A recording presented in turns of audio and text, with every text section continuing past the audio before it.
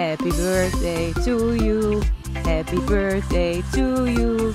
Happy birthday, dear entomopathogenetic nematode. Congratulations to 100 years of acknowledgement. You've made a lot of researchers and growers very happy. Here's why. Well, I started to work on this in 2002 with another company.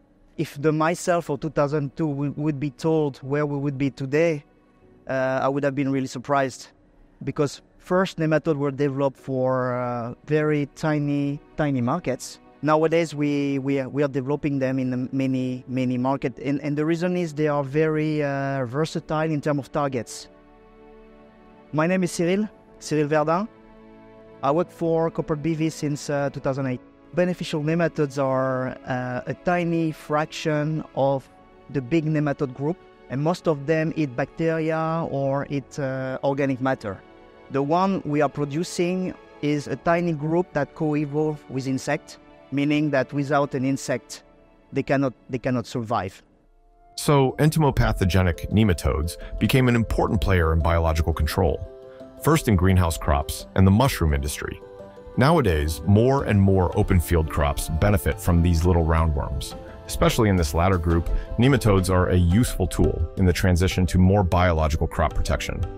Chemicals have an impact on the environment, on the water that we drink. We know that it's really clear. The European Union, primarily, but in other parts of the world as well, is banning step by step the most dangerous chemicals. So less chemical, meaning that you apply more of the same family of chemical, and this is a really good cocktail to get resistances. So the more insecticide you ban, the more likely you will get resistances on the remaining ones. This becomes honestly a nightmare for growers, but we have to help them to make this tiny fraction as easy as possible. What we do when we spray nematodes is just an inundative release of an organism that is already present. So what we do is we artificially increase the population during a certain period to control a pest. But what happens when the pest is gone?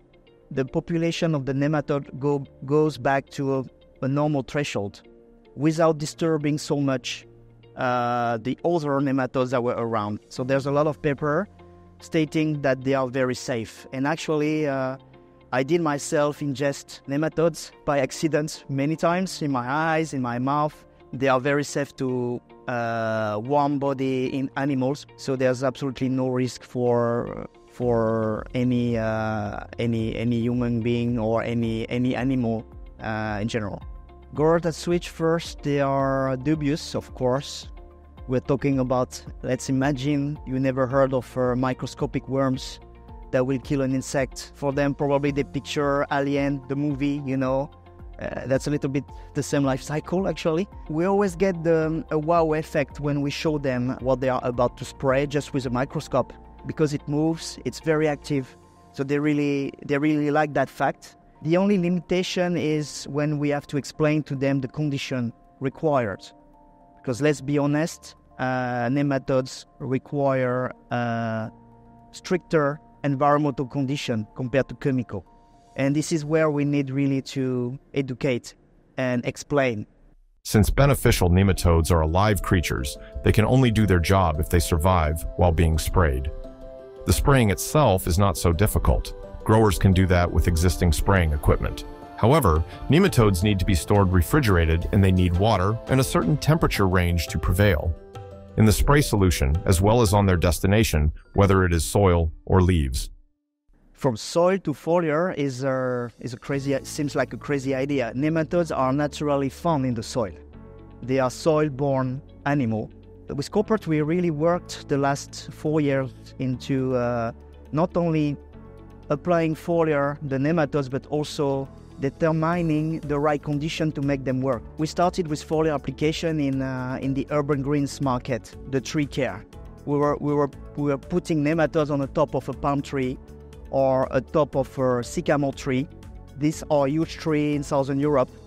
And the city and everybody was really amazed that they could work. But now our duty is to to help them understand how to make this work in a consistent manner. And if we manage to do that, I think nematodes could become one of the best bioinsecticide in the future. What's left to research? I feel that we opened the door, and now we are just at the beginning of an ever greater chapter. I really believe in it. Now we are going to new crops, agri-crops, open field crops, and we're going to new markets, new climates. I think we will have to work really hard in understanding how they can perform in such a diversified type of environments. I wouldn't say that nematodes are transforming the agriculture. The agriculture is transforming itself, and the nematode is just an extra tool to help growers to go for that transition.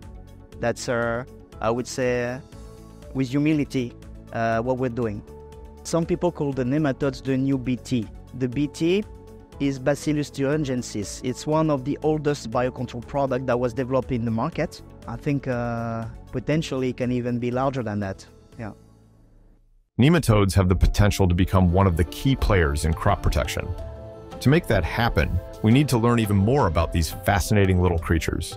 In the next episode, we'll discuss what we need, research, and most of all, nematologists. Entomology, everybody wants to be entomology. They want to see legs and hairs, and they have all these fascinating different arthropods, and that was very good.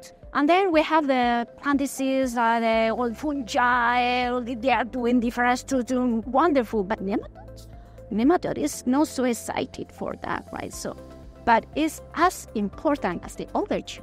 It's difficult, but still, I think more and more people is learning about those, especially the entomopathogenic nematode. People start to realize there are good models for study.